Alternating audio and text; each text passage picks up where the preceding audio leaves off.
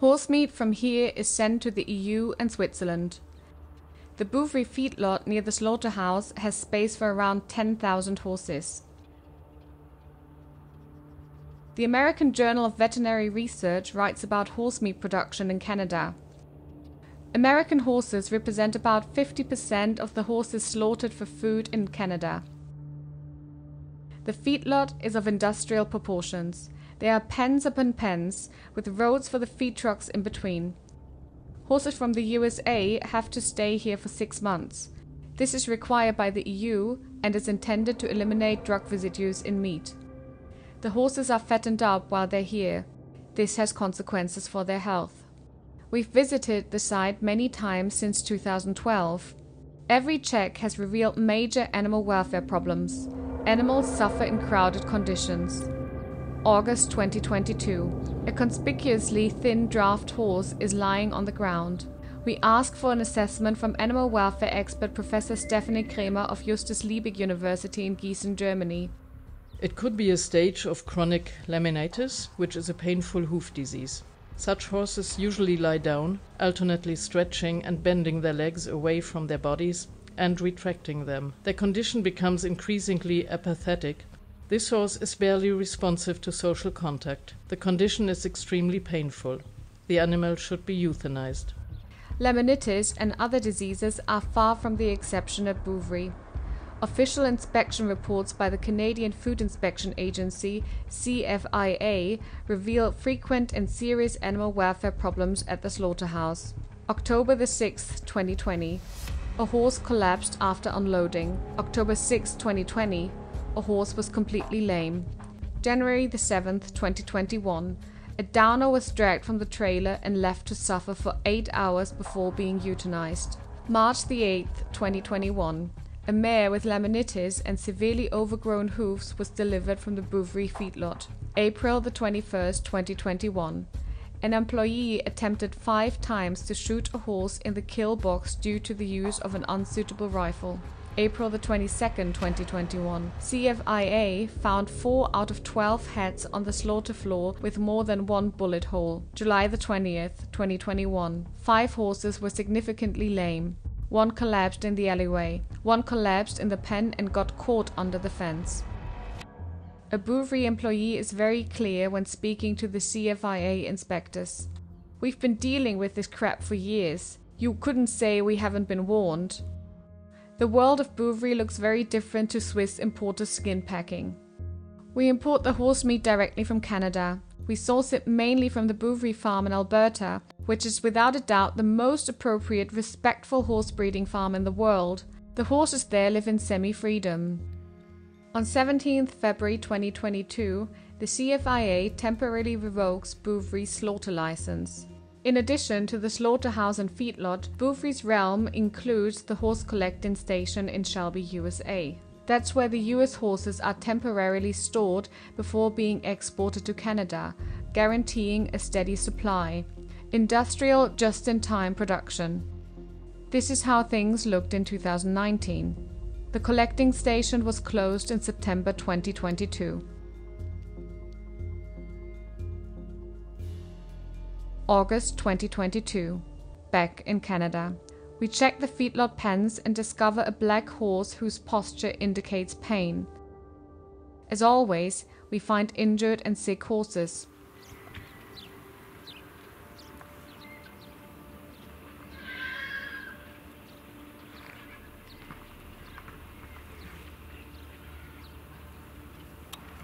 The slaughter horses are deprived of care.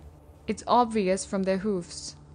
An old problem, with severe consequences for every single horse. Neglected hoofs cause pain, joint problems, and inflammatory conditions such as laminitis. With every pound the horse gains, the pain gets worse.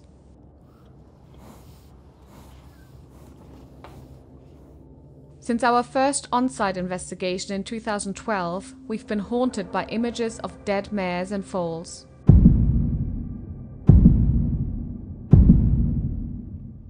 We find pregnant mares every time. Some arrive pregnant. Others are mounted by stallions in the pens. The slaughter of pregnant mares seems to be an accepted fact. The pens are not suitable for foals. During winter, we find them frozen to the ground. During summer, we see them sick in the dust.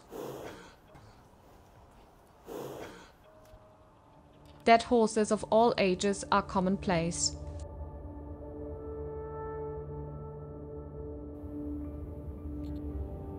Our horses are raised with traceability and animal welfare in mind, ensuring they meet the strictest Canadian regulations. That's a claim we've been investigating. 50% of the horses come from the US. Multiple changes of ownership are normal. Many are traded at auction.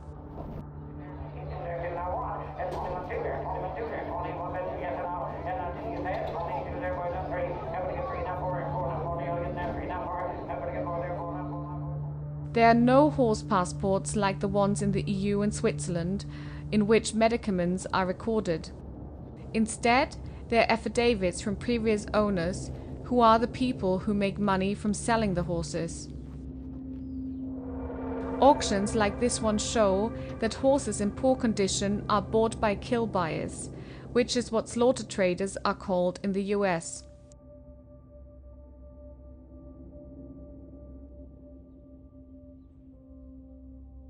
Many are not fit to be transported. They shouldn't be here and certainly shouldn't be shipped on from here.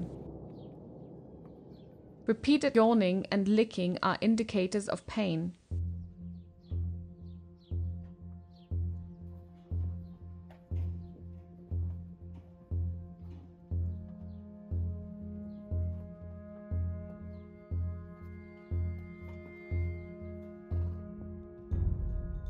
Kill buyers also buy sport horses. These should not be slaughtered for human consumption on account of drug residues. Based on the annual sales of phenylbutazone in the United States, every adult horse receives at least one dose of phenylbutazone during its lifetime. The absence of a drug history makes them ineligible for slaughter for human consumption and puts the public at elevated risk. We returned to the Bouvry feedlot 8 months later, in April 2023. A noticeable number of pens are empty, others are overcrowded. Round areas are covered in straw. The straw is contaminated with urine and feces. It serves as both roughage and bedding. The horses are left without protection from the elements. No shelter can be found. Narrow pathways through deep mud. Most of the area is hard for the horses to walk on. We see the same things we saw last year. We see newborn foals again.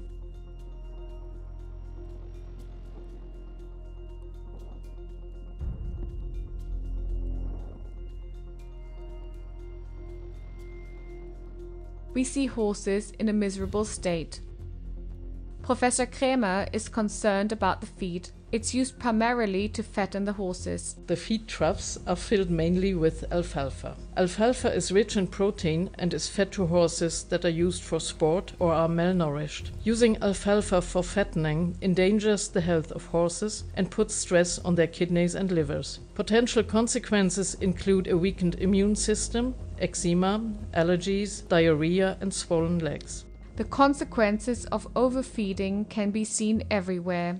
The horses shown are massively overweight. Excess feed overburdens their sensitive metabolisms and can cause life-threatening illnesses, primarily laminitis and equine metabolic syndrome, or EMS. Laminitis is a very painful inflammation which requires treatment. EMS is a disorder of the fat and insulin metabolism.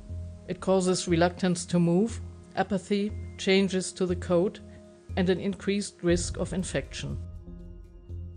Large, heavy draft horses. Nearly all of them have pain in the legs. Over 2,200 pounds, supported by sick hooves. Professor Krämer considers this generally problematic. The black stallion is suffering from severe pain and is extremely lame. He stops moving by suddenly lying down, probably to get relief from the burden.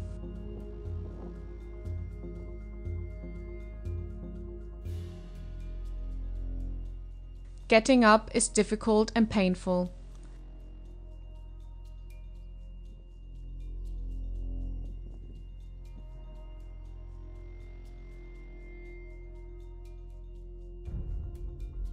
We count 132 horses in this overcrowded pen. Some of them urgently need to be separated. In full pens, the playful behavior of young horses can endanger their sick, injured and weakened companions.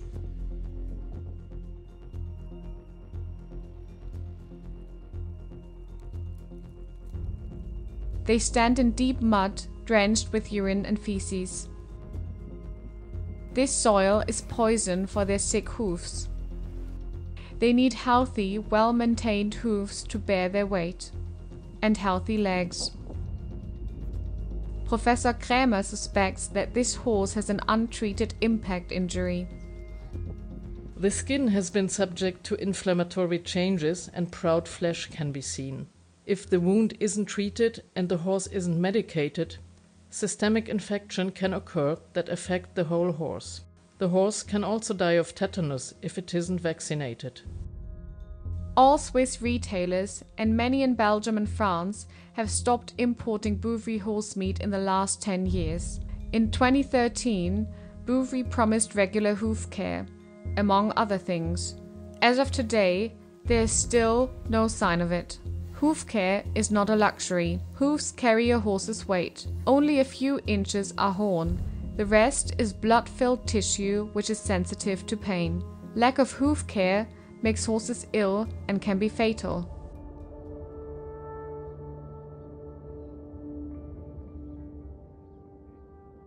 In a crowded pen, we discover a grey and a brown mare. We watch them for a while. Both are in a lot of pain. We ask Professor Krämer if this could be related to their overlong hoofs. These horses' hooves are extremely neglected. They are what we call beak-shaped. They are curled up, a condition that puts excessive stress on the fetlocks. Lack of hoof care causes pain and without a doubt is an animal welfare violation. Both of them are constantly harassed by other horses. The grey tries to avoid them, but the brown mare doesn't move. Every step hurts. The mare doesn't even respond to being kicked in the belly. Professor Krämer believes she is in distress. She avoids walking a single step.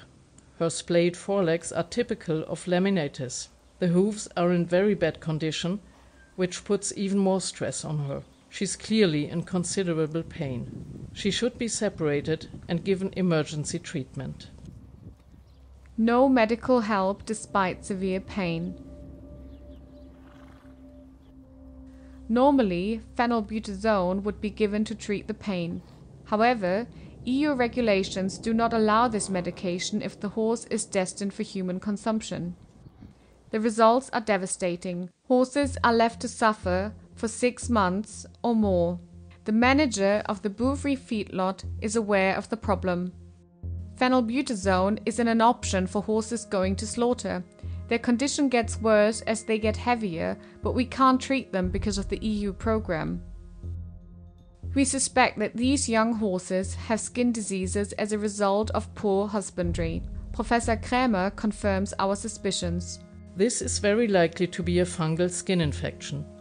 Stress, a weak immune system and other underlying diseases favor such a condition.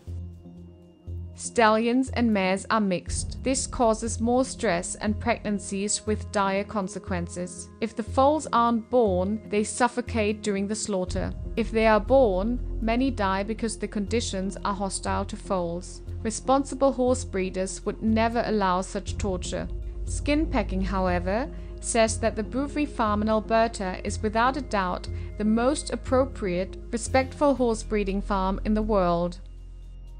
Neither do EU importers see any reason to stop imports from a supplier that doesn't even maintain minimum standards of respectful husbandry. We ask Professor Krämer for a general assessment of the way Bouvry keeps its horses. This is actually the opposite of animal welfare. Anyone who keeps animals, cares for animals, or has the duty of care must have the necessary expertise. These animals aren't fed properly or given care. Their health is intentionally jeopardized. Depriving the horses of medical treatment is also a willful act, just so that their meat can be exported. The indifference regarding the suffering of these horses is truly revolting.